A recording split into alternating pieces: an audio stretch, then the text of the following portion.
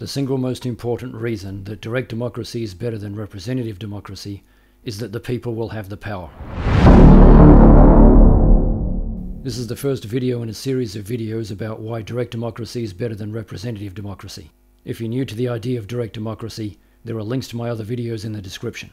You might be thinking that the people do in fact have power in a representative democracy, because they vote for a politician to represent them in government. That's technically true, so the question's not about whether you have any power. The question is, how much power do you have, and is it enough? When you elect somebody to represent you in government, you only have power on election day. If the next election is in 4 years, then you have power on one day, and then you have no power at all for 4 years.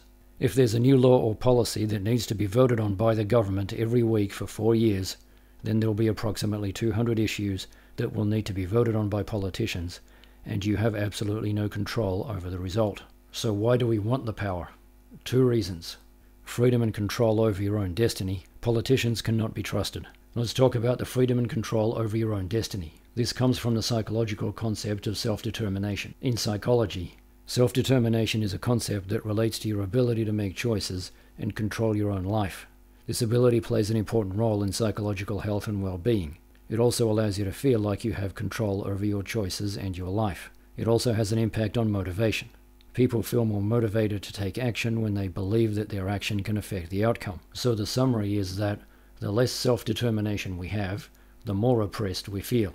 Now, having the power doesn't mean that we're going to get everything that we want, because regardless of whether you use representative democracy or direct democracy, the majority will rule.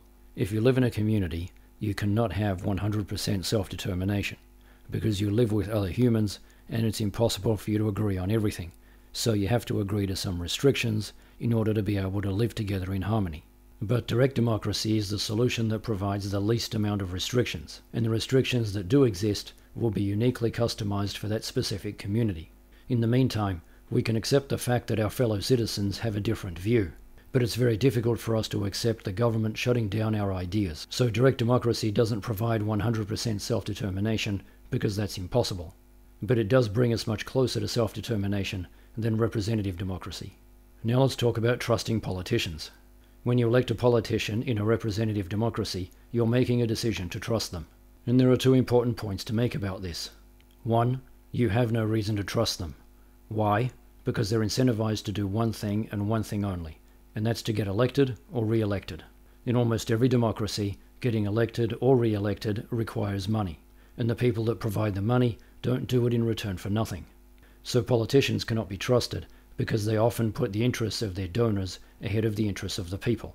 2, the stakes are so high that we shouldn't be relying on trust. When we elect politicians, we give them the authority to control billions of dollars of taxpayer money and the policies that control our day-to-day lives. You never see this kind of trust in business. Everything requires a contract. When we buy a phone, we enter into a contract that outlines every little detail about what each party is expected to do. When we elect a politician in a representative democracy, we don't enter into any contracts with them. We just trust them to do what they said they would do and hope that they do it. The entire premise of representative democracy is that it's based on trust. Again, the stakes are so high that we shouldn't be relying on trust. This is all extremely outdated and unprofessional and unnecessary in 2022. The whole point of democracy is to give the power to the people. Representative democracy was invented because direct democracy was impractical at the time, meaning that it was a temporary, substandard, band-aid solution. We don't need the band-aid anymore. The reasons that made direct democracy impractical have been solved. Of course, existing politicians in a representative democracy will oppose all of this because they want to keep the power. The reality is that we've reached a point in time where representative democracy no longer serves the will of the people, and technology can solve the problems that made direct democracy impractical. That's why I created One Direct Democracy. It's a movement for upgrading the global democratic system by taking the power away from politicians and putting it in the hands of the people by using direct democracy. I've created the technology and a plan for how to make it work. If you're new to all of this, check out the links to my other videos in the description. Direct democracy is the purest form of democracy. Representative democracy is an outdated, blunt instrument.